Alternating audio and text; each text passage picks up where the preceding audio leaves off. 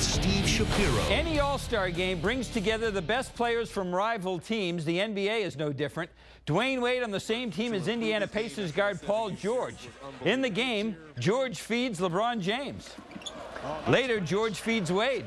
Their East team beat the West 163-155. The Heat trailed the Pacers by 2.5 games for the best record in the East. The defense will set we was teammates with, our rivals in the East with the Pacers, and we all enjoyed it.